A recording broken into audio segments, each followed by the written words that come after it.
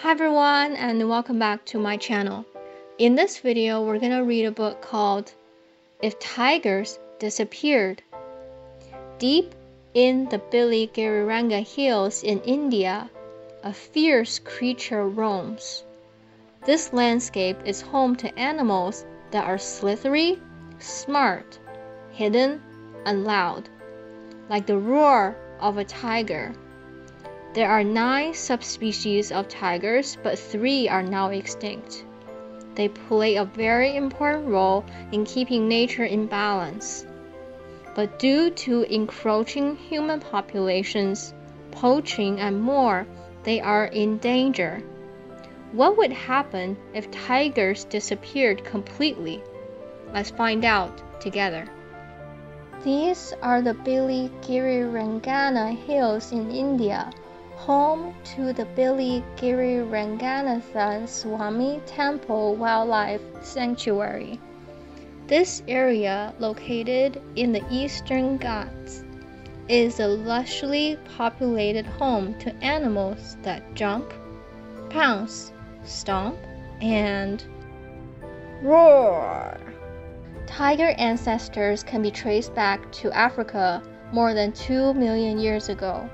Over time, they left Africa and moved into Asia, where they slowly evolved into the 9 subspecies of tiger, 6 of which are still alive today.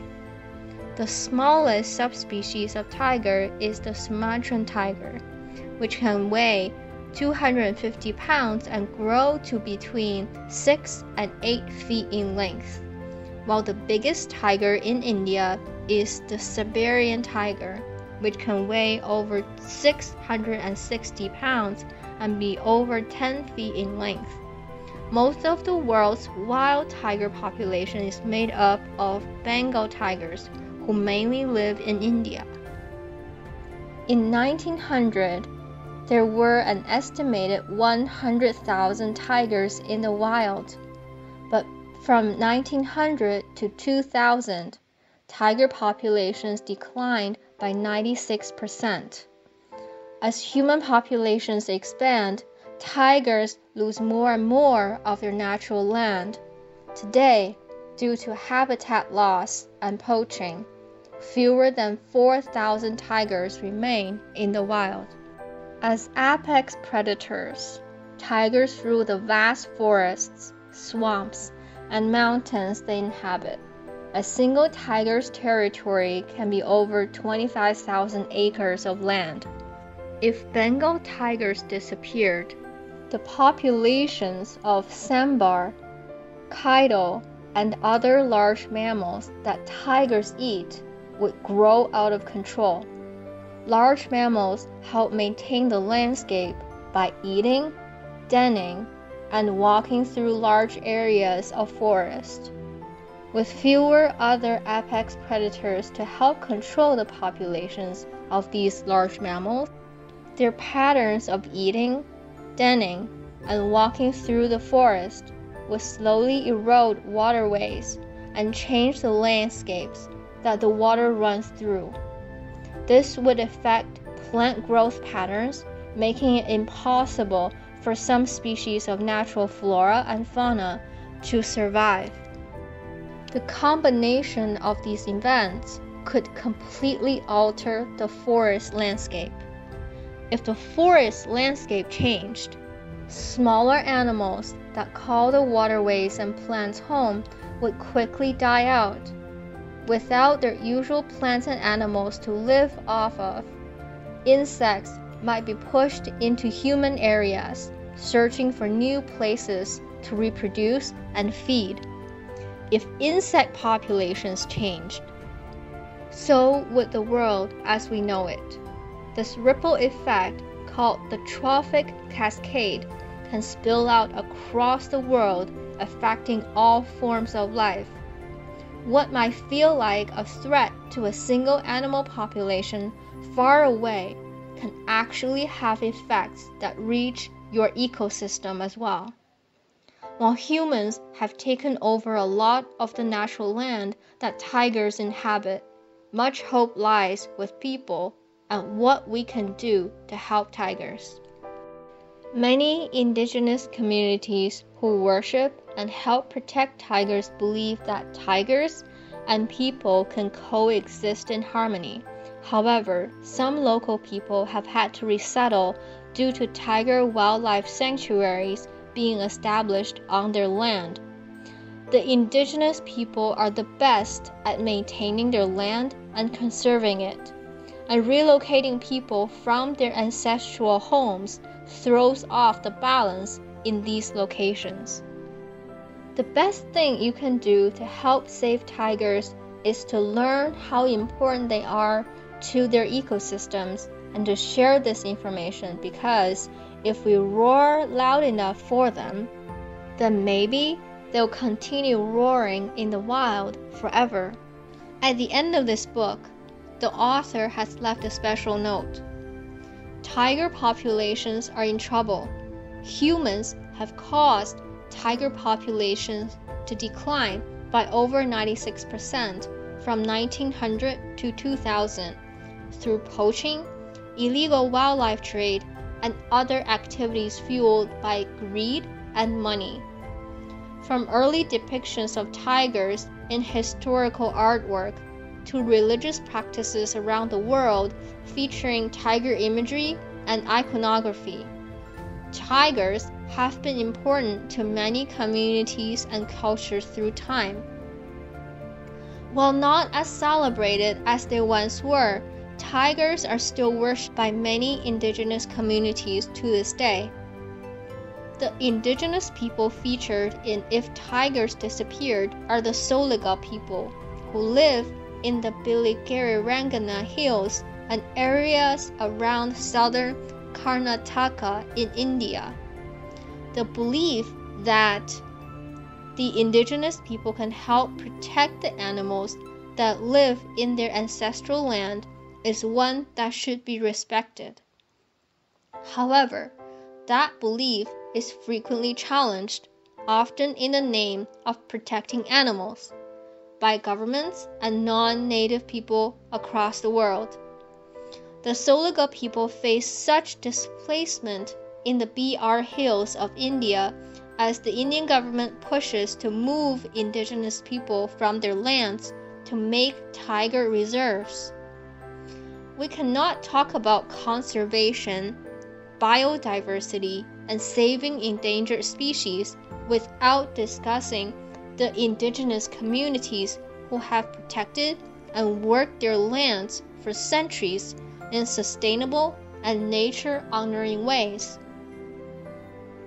When we discuss how to help save tigers and protect the biodiversity that tigers help maintain, it is wise to look to the people who have lived with these creatures and worshiped them throughout history. When we listen to indigenous communities, we can often learn the best ways to respect endangered species and the land they protect. While not everyone can do everything, there are many ways you can help save tigers. Roar for tigers like they roar for you.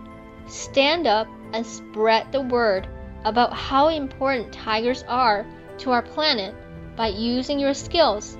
Maybe you dance, draw, sing, or do math. Help save tigers in your unique way. Adopt a tiger online.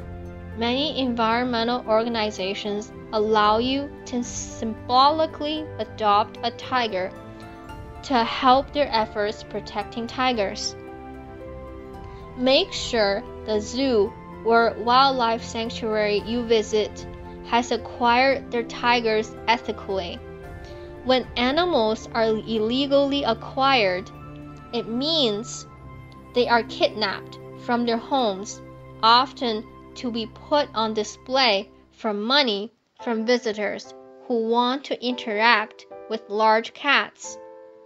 Responsible zoos and wildlife sanctuaries won't let visitors touch their large cats. When you travel across the country and the world, Leave nature the way you found it and take only memories. Be mindful of your purchases and buy things that have clear labeling showing they were taken or created with our planet's health in mind. Don't purchase tiger parts, goods, or medicines, and be mindful of paper and wood sources. With the aid of an adult, sign petitions to help save tigers. Write to your government representatives to help them to prevent deforestation and strengthen animal import laws. Also, tell the adults in your life to vote for representatives who will do these things. The If Disappeared series was born out of a love for one special animal, sharks. This love I have for sharks transformed into a desire for saving them when I realized I had a voice and could roar like tigers. Using my art and my words to inspire, I could help save sharks through teaching others about why they are so important to our world and if sharks disappeared. If Tigers Disappeared is the 5th installment of the If Disappeared series. Every book allows me to look across the globe to learn about different species of animals and their importance to our planet. While I cannot travel physically to do work on the If Disappeared books, I get to meet amazing people and learn from them directly or through their work.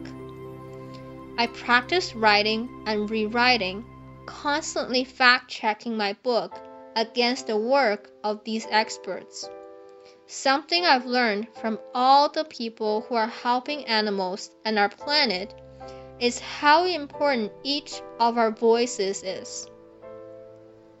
Just on this project alone, I was lucky enough to learn from the work of scientists, photographers, filmmakers, journalists, data collectors, and government officials.